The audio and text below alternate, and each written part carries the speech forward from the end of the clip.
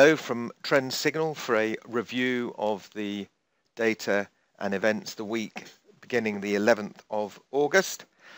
Most of the action in the markets, certainly last week, was in the equities and bonds, with the FX markets being relatively quiet in comparison. Global macro events really dominating the moves in markets. You've got the Israeli-Gaza conflict, we've got the Ukrainian or East Ukraine uprising there, and on the Russian sanctions that followed hot on the heels of the West sanctions on Russia. And then we got more lately the northern Iraq ISIS conflict there, and the intervention eventually by the US with their targeted bombing. So as I said, equities have been particularly weak, whilst bonds have rallied sharply as yields fall to historic lows in Europe.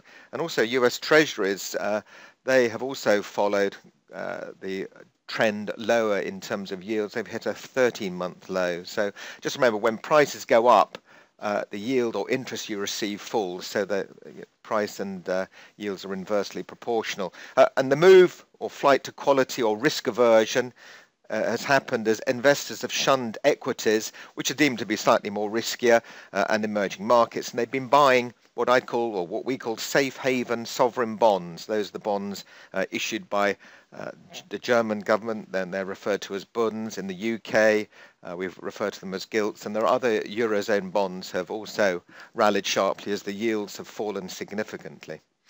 So apart from global macro events last week, the data was fairly mixed to weak. The highlight last week was probably the standout German data, which paints a fairly worrying picture of the Eurozone's strongest economy. Both the industrial production and factory orders data last week missed consensus, which really sort of underlines the risk in the recovery as a whole in the Eurozone.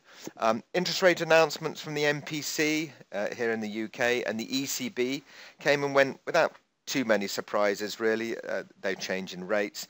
The only notable event, I guess, was Thursday, was the press conference where Mr. Draghi, the president of the ECB, highlighted the risks that the Eurozone faces, especially with the Russian sanctions expected to take their toll. He pointed out the fragility of the recovery, as highlighted, I guess, by the Italian GDP last week, which missed consensus negative 0.2%.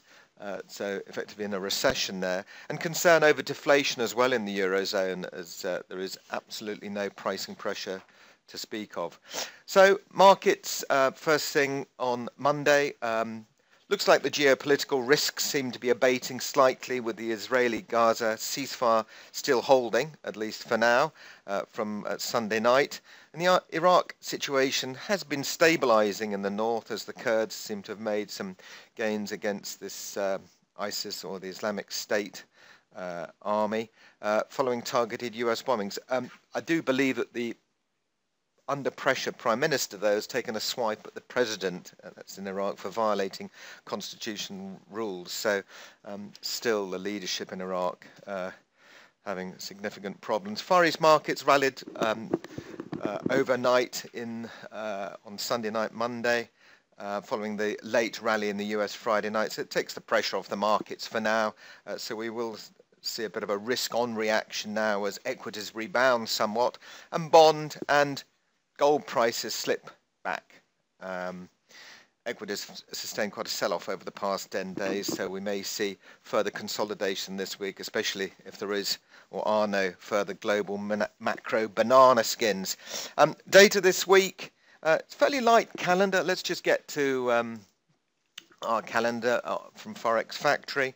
Really, we're in the middle of the holiday season, so volumes are typically lower in the month of August, although, as we've seen last week, volatility is definitely not, and witnessed the steep rise in the VIX index over the past 2 weeks, although we sort of plateaued last week a little bit, but we've hit a 4-month high.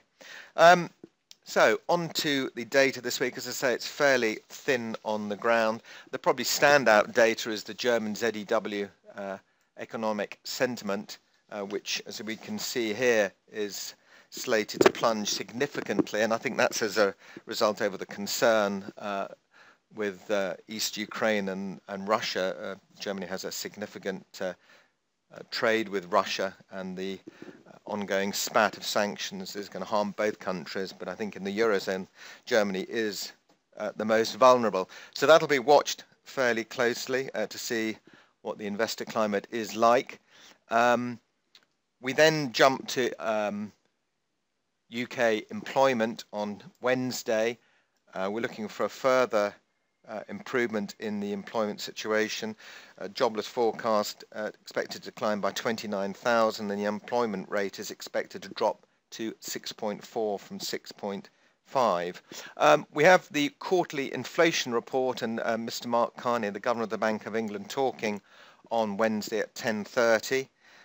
That'll be followed quite closely, actually. The inflation report's one thing, but what Mr. Carney says, the markets will be listening very intently to that. So any sterling assets, UK stock markets and gilts will be particularly sensitive to that. On Wednesday afternoon, we have probably one of the more important numbers of the week, certainly in the US, the retail sales data. We are expecting, again, a plus 0.2%, and the core retail sales plus 0.4%, which matches exactly the number from last month. So steady as she goes there. We then have on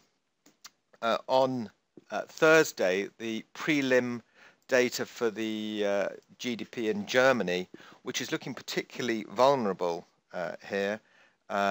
France comes out as well, but the German one is the most important one. It's been obviously the bellwether for the Eurozone, and the concern is that if the German GDP number misses, and the forecasts are for anywhere around plus 0.1% to minus 0.1%, but if this particular number misses, we could see the Eurozone have zero growth, which pretty much sums up the problems that the Eurozone are experiencing.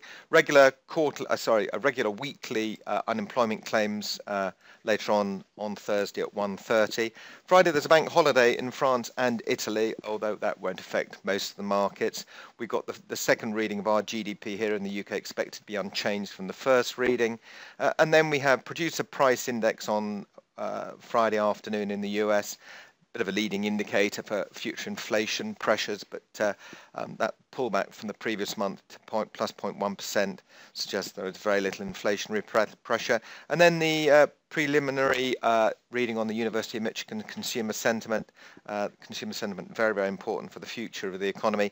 82.7, the consumer clearly in fine fettle in the US if that reading comes out the way it's expected. So risk on early on in the week in the markets following the turbulent moves on equities and bonds. We shall see how that progresses throughout the rest of the week. Thanks very much for listening, and bye for now. If you would like more information about trading the right way, Trend Signal is giving you the opportunity to see and hear about its services live at a free online seminar. Take a look at the Trend Signal website for the latest events and to book your free place.